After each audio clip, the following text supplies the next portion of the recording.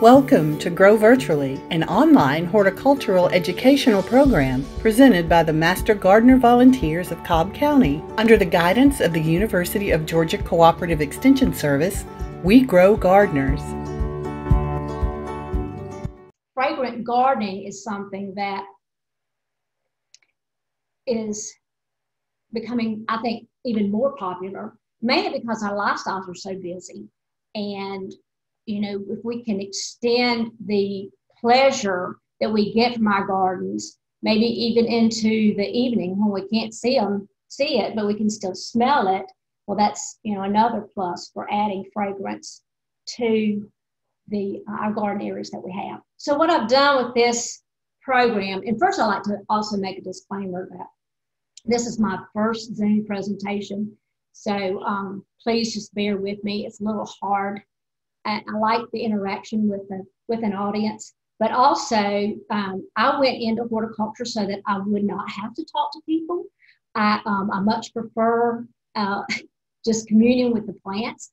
And lo and behold, I get this job as horticulture manager, and I'm required to give presentations and talk to human beings, and it's not my forte. So if you'll just bear with my stumbling efforts, and we'll get through this. But what I've done with this program is I've tried to incorporate all 4 seasons and give the participants or people watching or attending at this presentation certain ideas that they could, or certain plants that they could incorporate into their garden in each season to make it a year-round, give a year-round sense of fragrance. All right, so in the wintertime, this slide is showing on the left fragrant winter sweet, Chimonethus praecox. It is, as far as appearance-wise, kind of a nondescript shrub. We have it in the garden at Hills and Dales in the church garden, and it's in the very back. It's not really noticed that much. The blooms aren't very showy, but what we love about it is that it permeates the air in January. If you have a balmy, kind of warm day in January, that scent from the winter sweet will permeate the air in the church garden, and it's so welcome to smell or to catch that odor in the dead of winter. Now, it's not reliably hardy, nor much colder than Zone 7, but Cobb County is Zone 7, so you should be able to grow it just fine there. And I will say that ours is perfectly hardy, seems to be very, very hardy for us. What will happen is if it's in full bloom and you get a hard freeze, it may zap the blooms, but the shrub is not harmed at all. But, the fragrance is just wonderful. And on the top right is witch hazel. And, this is a picture of the Chinese witch hazel. But anyway, there are some native witch hazels as well. The Asian ones are supposedly a little bit more fragrant. But witch hazel is another nice, clean, crisp winter scent. Ours usually bloom kind of late winter. And then on the bottom is a picture of Edgeworthia. And Edgeworthia is another fragrant winter bloomer that's gaining in popularity. The next slide shows fragrant narcissus. And the one on the left is a favorite of ours. It's called Thalia. It is actually an heirloom narcissus, but very fragrant, and it's kind of late blooming. It naturalizes very well. We love Thalia. And the one on the right is Avalanche. Avalanche is another heirloom, but there are a lot of fragrant narcissus. And usually if you are looking in a catalog, in a bulk catalog, they will mention whether they're fragrant or not. Most narcissus are, not all. Some have not been bred for fragrance. They might have been bred more to be a show bulb, but just about all of the heirlooms are fragrant. And, we do recommend looking for and planting the ones that are recommended for, the Deep South, for the Southeast. and because they're going to perform and fertilize so much better for you. This next slide, now I don't know what happened to, hold on. I don't know what happened to my other picture. Let me see. Let me see what happened. Nope. Well, I had two pictures of camellias, but anyway, we'll just go with this one. But the one that's showing there is a fragrant camellia, and this one is high fragrance. I also had a picture, I don't know where it's hiding or what I did with it, but we also had a picture of one called April Rose. And both of these camellias are relatively new introductions, and we're not that accustomed maybe to thinking about camellias having scent. And so when I do this presentation on heirloom fragrance, heirloom fragrant plants or fragrant heirlooms, I don't talk about these camellias, but they're an heirloom somewhere, or their origins are. But a lot of the fragrant japonicas, well, they're a hybrid actually. They've been bred with luciensis, which is a camellia species. And, of course, camellias are Asian, but anyway, luciensis is a species that often does have fragrance. High fragrance is one that we do have at Hills and Dales. We don't have it in the historic garden. We have it in a container, a specimen that's in a container, and we also have one at the visitor center because we don't just stick with heirlooms at our visitor center, and we have it espalier on the side of the building. And anyway, it smells wonderful. It's a late winter bloomer, maybe into very early spring, but typically for us, it's late winter.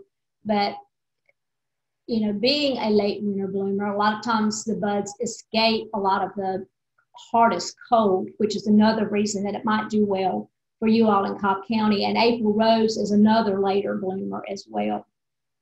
And so that's kind of a surprise as far as in the fragrant garden world, because there again, like I said, we're not that accustomed to being able to have fragrant camellias, although there are some japonicas that are reportedly fragrant, but I just don't ever remember getting that much scent from camellias prior to sticking my nose in the high fragrance. Okay, the next slide, as we're going on into spring, shows deciduous magnolia on the left, and on the top right is winter daphne, and on the bottom right is winter honeysuckle, which I love its common name. And the common name that I learned it by was at the University of Georgia. I was not familiar with winter honeysuckle. I grew up in extreme southwest Georgia, and of course we, very familiar with the invasive rogue Hall's honeysuckle, and it just, permeates the air with sweet fragrance down there, but nobody, you don't want it because it runs over everything. But anyway, one of my favorite memories from the University of Georgia was a professor from there, and some of you may remember Dr. Tinga, but Dr. Jake Tinga was one of my major professors, and he would take us on plant walks. And this was, before the rock stars got to the University of Georgia. This was pre-Durr and pre-Armitage. But anyway, Dr. Tinga would take us on plant walks, and we went walking by a large stand of this honeysuckle one winter day. It was in February, and it was in full bloom, and it just smelled like heaven. And he grabbed a blossom up and stuck it up to his nose and said, "Oh, sweet breath of spring." And I've never forgotten it. There again is, I don't remember what I had for breakfast, but I will never forget that story. I don't think, even if I do get a degenerative brain disease, I hope I never forget that story. But winter honeysuckle is a shrub. It's, not terribly invasive. It's not a huge thing of beauty in its off season. So in my yard, I have a yard. I cannot claim to have a garden. I take care of a garden at Hills and Dales, and my landscape at home gets by leftover time, but I do have a winter honeysuckle, and it's in the back of my yard, and I can smell it whenever it's in bloom. And if it does try to sucker where I don't want it, I just I just cut it down. And it's not nearly as obnoxious as, Hall's honeysuckle or something like that. I just have to watch it for suffering a little bit. The saucer magnolias, of course, they don't need a whole lot of explanation, but they are a delightful scent, and there are a lot of them. Most magnolias, are purported to have kind of a lemony scent, but there is a variation. And of course, the Daphne, the thing about Daphne, especially if you're gardening in zone 7, is it's going to need a little bit of winter protection. And, it needs to be sited well. I prefer to grow it in a container. That way I can have give it the perfect drainage that it wants. And I can also wheel it in a little bit more protected spot. I wheel it in my garage, if it's going to get extremely cold, to protect those flower buds, because typically for us, they don't open usually until, February is whenever they open down here. Okay, and fragrant early vines. On the left, that's a view of the part of the historic Boxwood Garden, the path called Magnolia Walk. And climbing up one of those magnolias is Carolina jessamine, and which is a native. On the upper right are sweet peas, and on the bottom left is Clematis armandii. Now, the sweet peas, it's a good time to be talking about them, because if you want sweet peas next year, I would recommend planting the seed around Thanksgiving.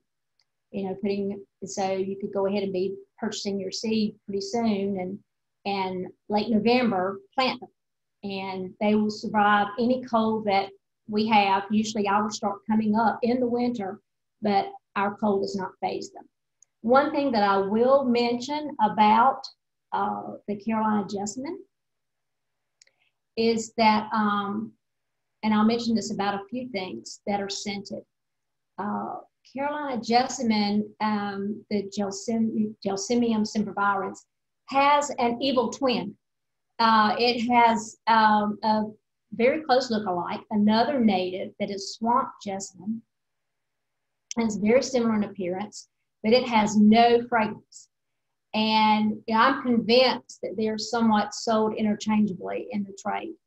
And, whereas, typically with planting plants, we're advised as horticulturists maybe not to plant things in bloom, or, to plant them in the fall, which is a great time. But for scented plants, if you're buying plants for fragrance, there are quite a number of them that I would recommend that, you buy them in bloom. Try to, pick them out in a nursery and smell them before you buy them, so that you know that you are getting a scented plant.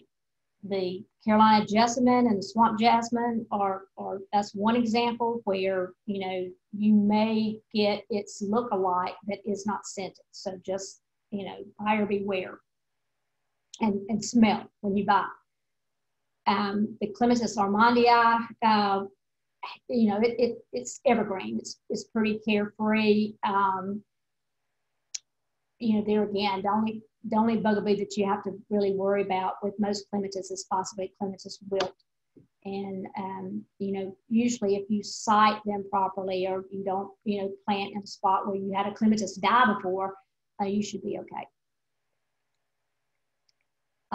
Southern classics for spring. I love Grancy Graybeard. Reminds me of my great grandmother, and the look of it, the fragrance of it. And there again, I associate Grancy Graybeard with my great grandmother that I had from the time I was born, and she died whenever I was in my 20s, and that's a plant that I associate with her. So there again, that memory with plants and someone dear to you. It's a native. Two of these plants on this slide are natives, the Grancy Graybeard and then the Carolina Allspice, or sweet shrub on the top right. And, there again, another memory for me, that's my son's favorite plant. He loves sweet shrub, just the smell of it. And so I can't think about sweet shrub without thinking about my dear son. On the bottom right is banana shrub. And banana shrub, it's an Asian plant. Of course, it smells, to me, not as much like the fruit of banana as much as it smells like banana candy. To me, it smells just like banana bite candy, the yellow banana taffy.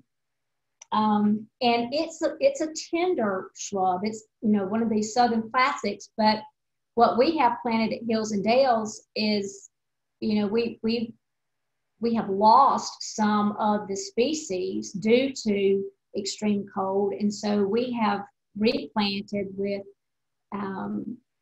the Skinneriana, the variety Skinneriana, which is a little bit more cold hardy. It, is listed hardy through zone 7A. It can survive single digits, brief periods of single digits, much better than just the straight species can. One other thing about banana shrub that I will complain a little bit about botanists, and this is a classic reason why I'm a horticulturist and not a botanist, because I have a wider worldview of things, and botanists just seem to key in on just, to me, mindless minutia. But anyway, whenever I started working at Hills and Dales, botanists had taken banana shrub out of the genus Magnolia and had put it into the genus Michelia, and now they've moved it back. It's now Magnolia again, but it was Magnolia fuscata, then they changed it to Michelia figo, and now it's Magnolia figo. So there you go.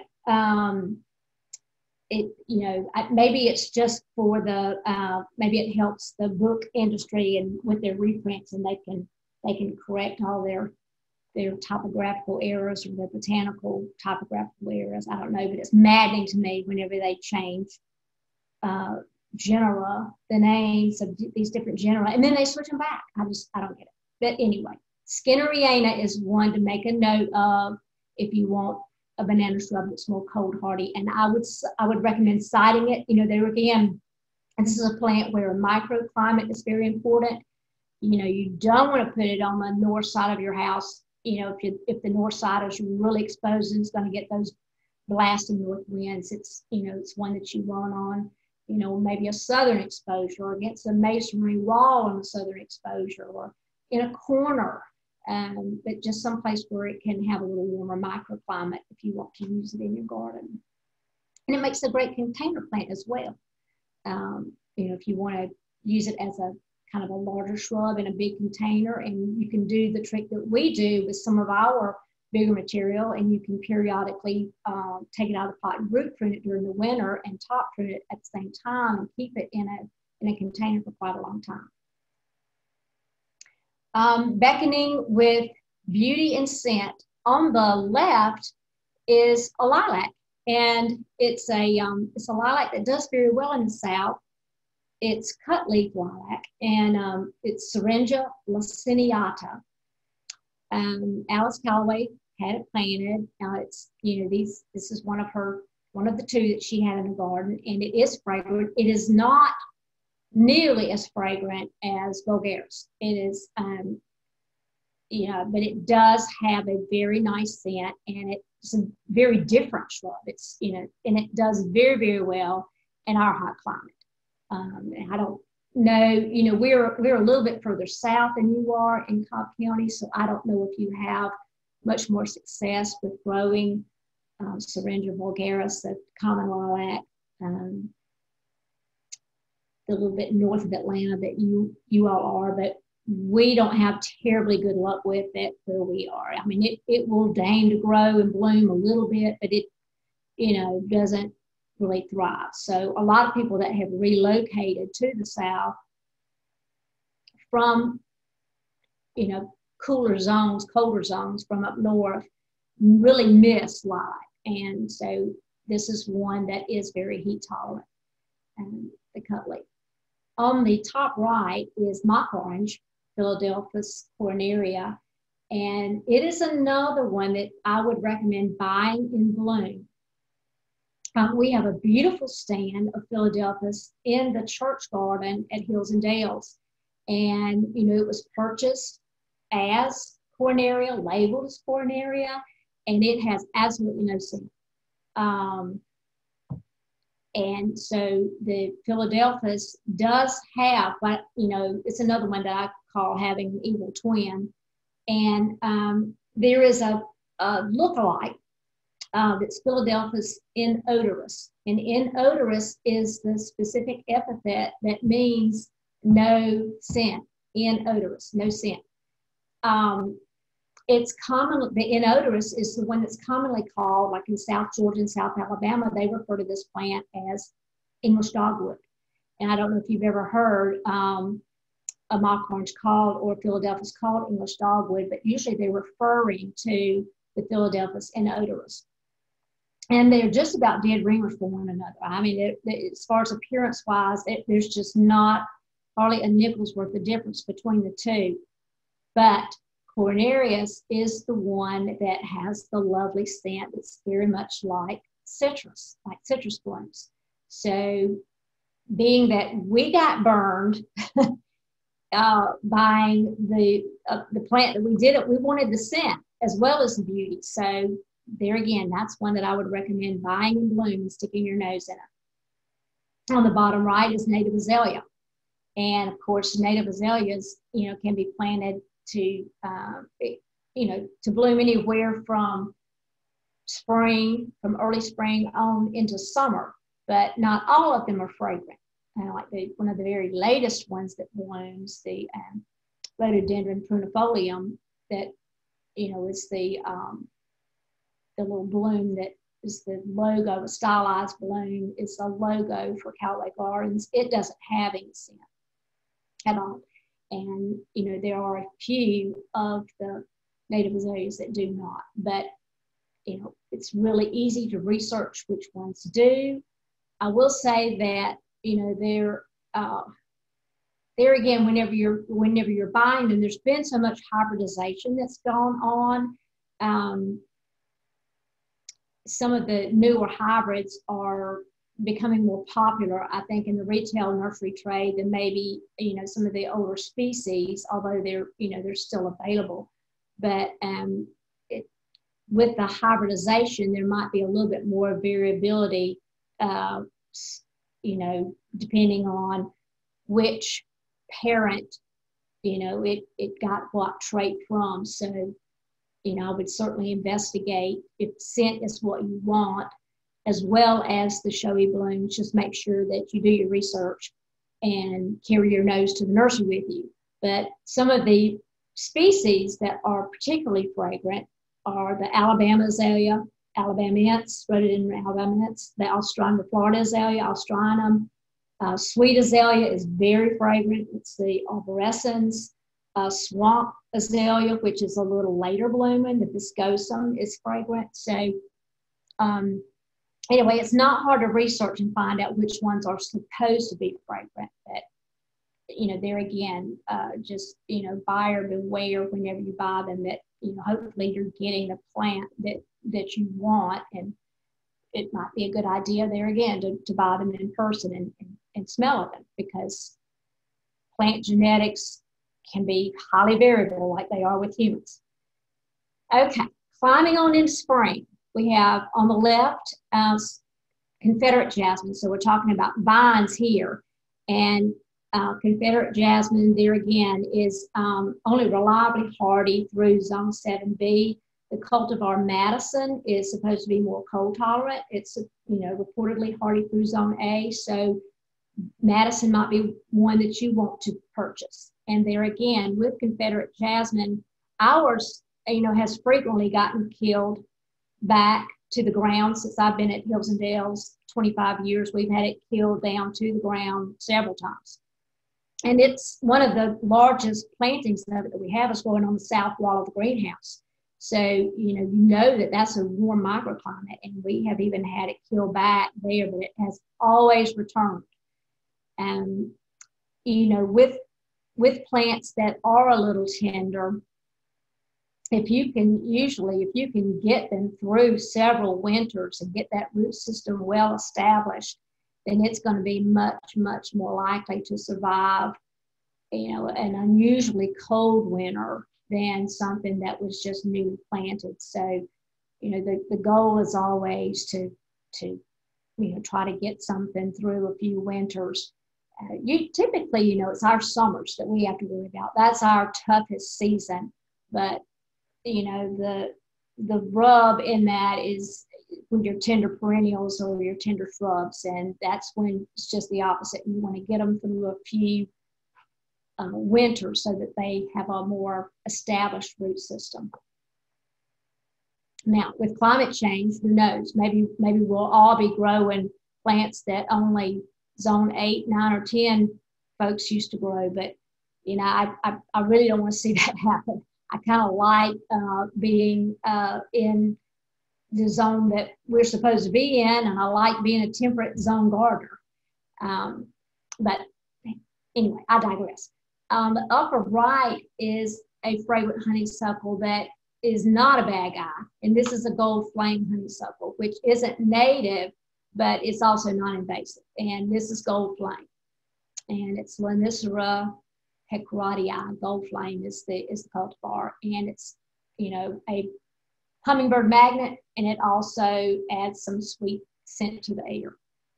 And on the bottom right, if you've become disenchanted with Asian wisteria, with Chinese wisteria or Japanese wisteria, even though they have those magnificent showy blooms and they are very, very fragrant, we do have, of course, the American wisteria, our native, it's Wisteria frutescens, and it's much better behaved, much less destructive to structures.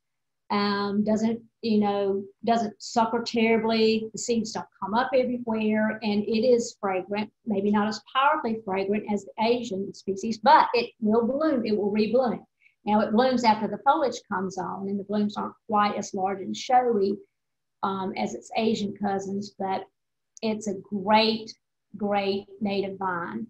And I always like to say that Miss Alice had it. She had Wisteria frutescens growing in her garden way before it was cool.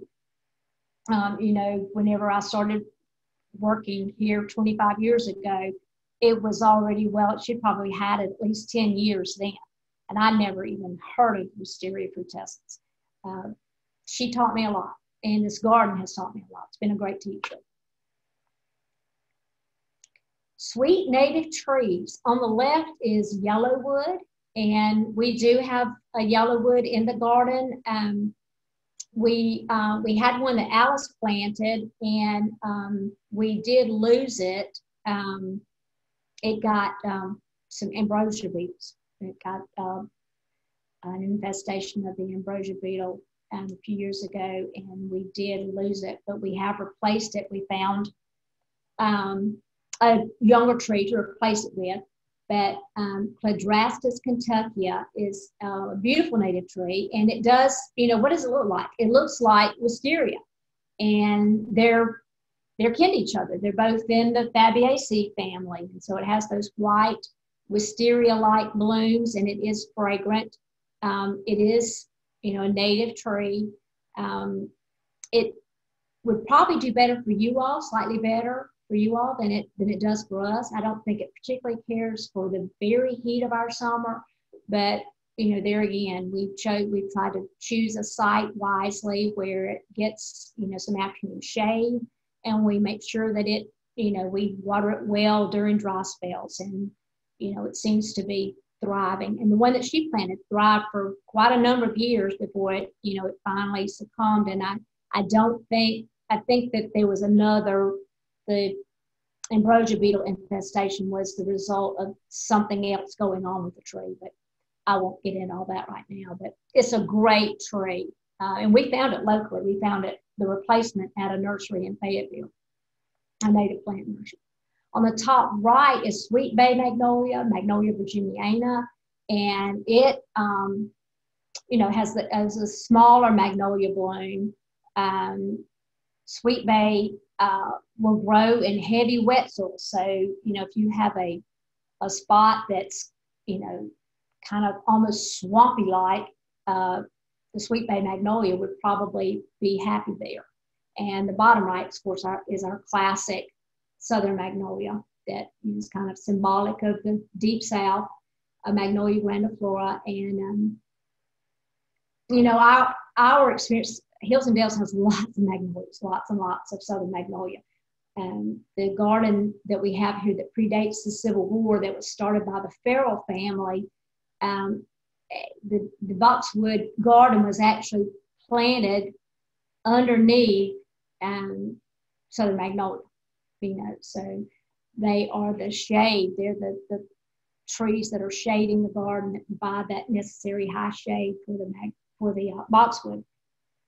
And we call southern magnolias here at Hills and Dales job security, because for many months out of the year we're cleaning up something that they're dropping.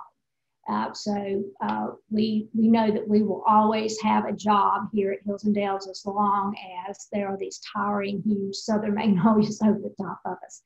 But when they bloom, they bloom in May, which I always say is kind of God's apology for their mess, because during that same time period is when they're also dropping their leaves and putting on their new leaves. So you have the sweet fragrance and those gorgeous blooms at the same time that they're raining down all of their old leaves. So anyway, gardening is not for the faint of heart or for the weak. It's very hard work, and very rewarding, but very hard work. And the magnolia trees are beautiful, beautiful job security. One must have a few roses. So you can't have a fragrant garden talk without talking about roses somewhere in there. And so these three are three that are really great roses. Two of them are climbers, but you don't have to have a climbing rose, of course, to have fragrance. But on the left is one of Miss Alice's favorites, and it's Madame Alfred Carrier. Just a beautiful heirloom rose that's highly fragrant. In the middle is, and I'm, pardon my French, but I don't speak French that well, but Zéphirine Drune rose, and it's nearly thornless. It will actually take a little bit of shade. And both of those roses, all three of these in the slide are, even though all three of these could be considered heirlooms, they are all remontable. They all will rebloom. As I said, the Zéphirine will actually take some shade and is nearly thornless. And on the right is another favorite of Alice's and a favorite of every gardener at Hills and Dales, and it's Pearl d'Or.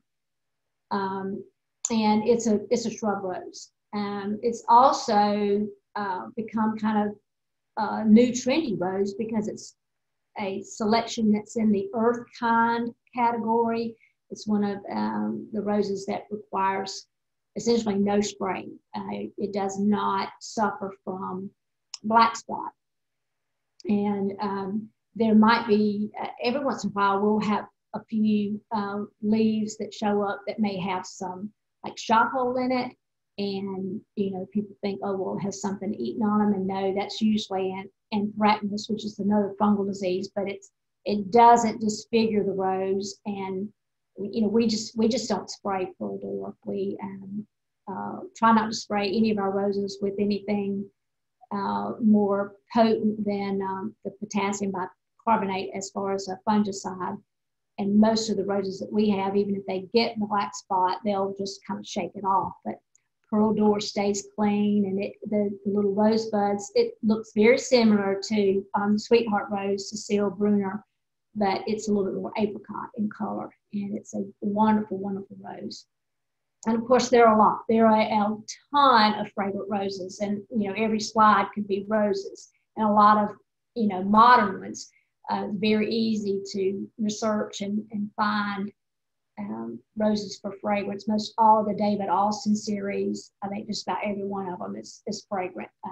But some have more fragrance than others. So there again, you could ask other rose growers, or Google search it or whatever, or go to a nursery that has a good selection and sniff away.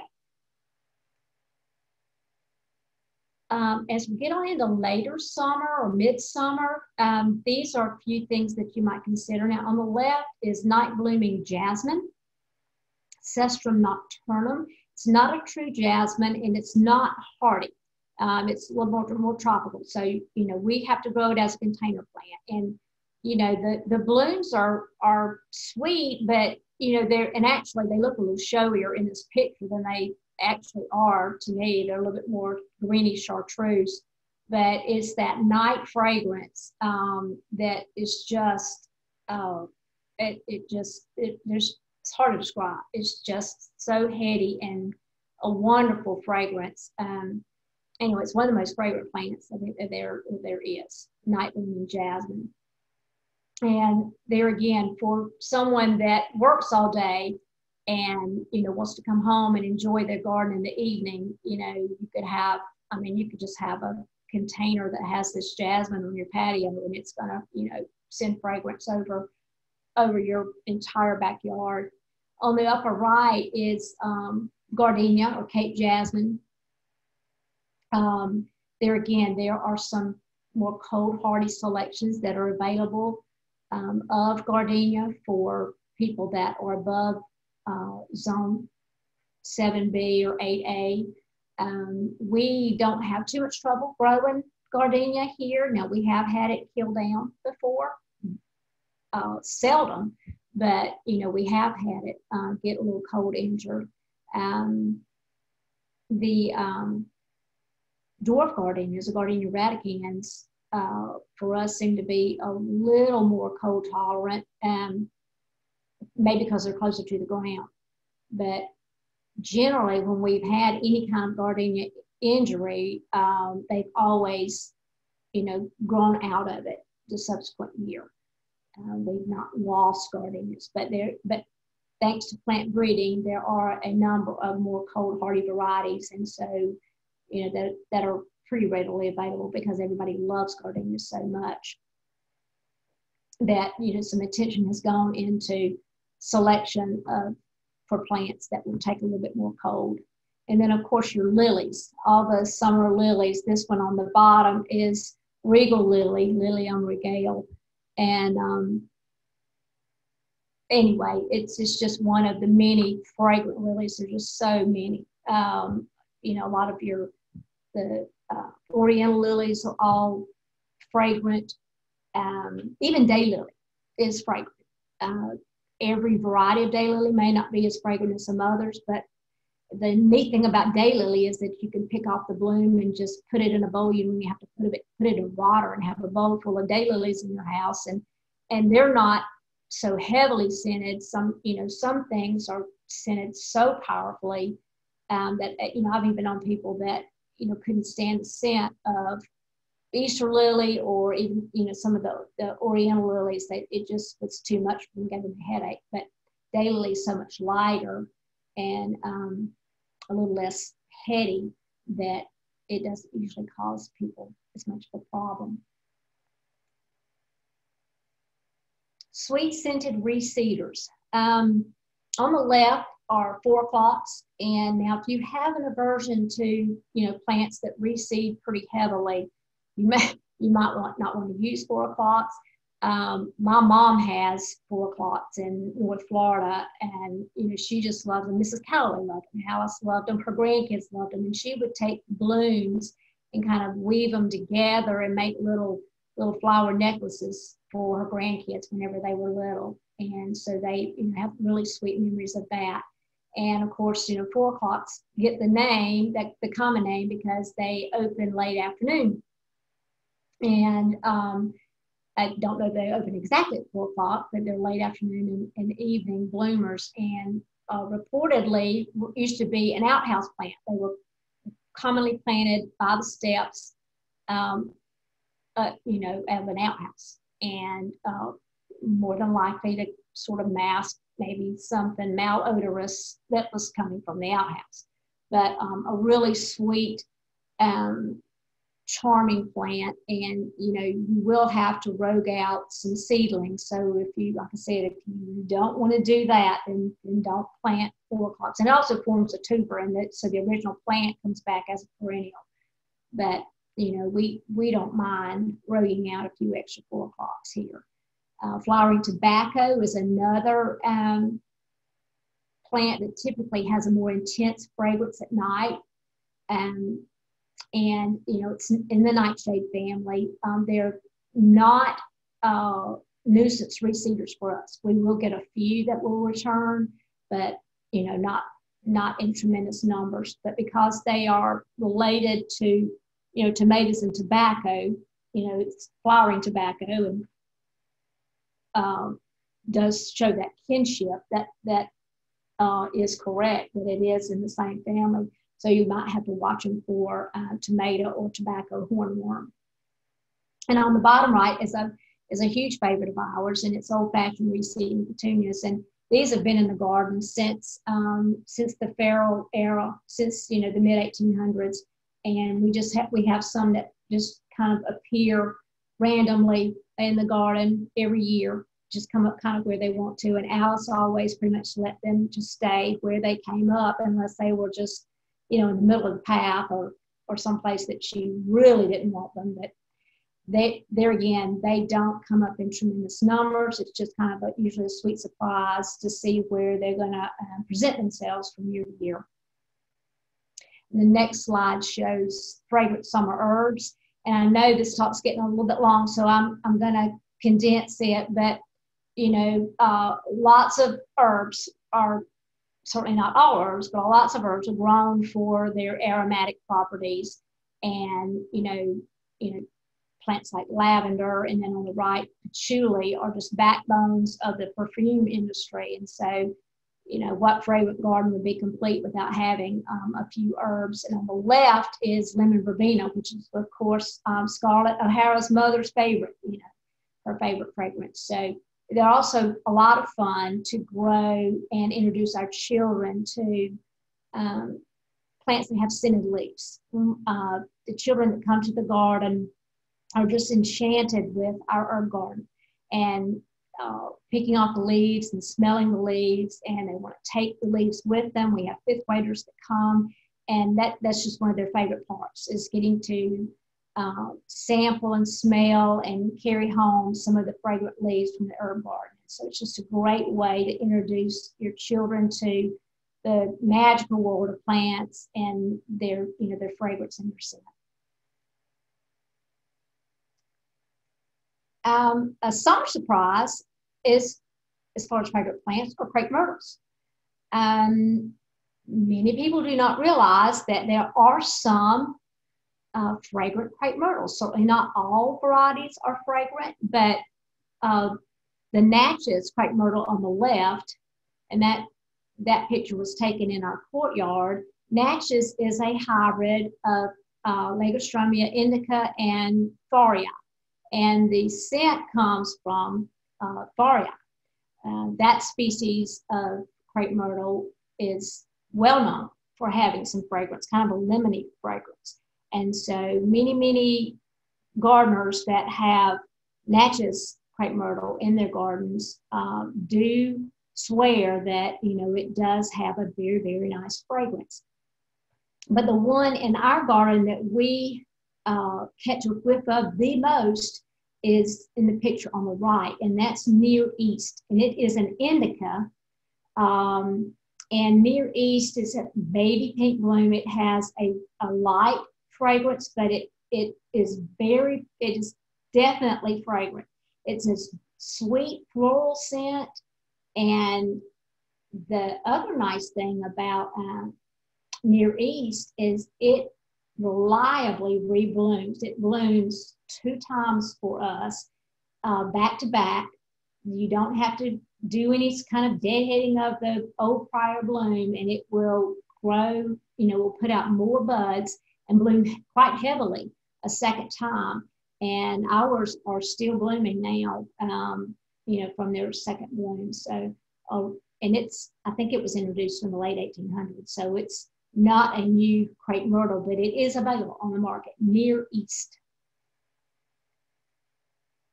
Late summer whites. On the left, we have tuberose. On the upper right is white ginger lily, or butterfly lily, some people call it. White ginger lily usually is blooming for us in August and into early September. Tuberose is another one that intensifies at night. It's Mexican native, so it likes a hot, dry location. And on the bottom is another late summer lily, the Formosa lily, Lilium formosanum. Another one that's very close kin is the Philippine lily. They're very, very similar, and their fragrance also intensifies at night.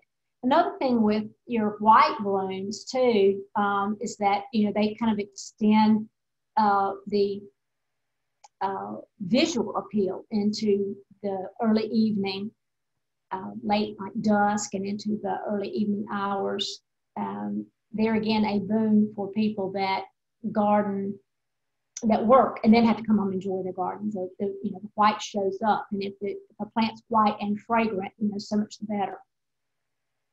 More vines on the left is Poet's Jasmine.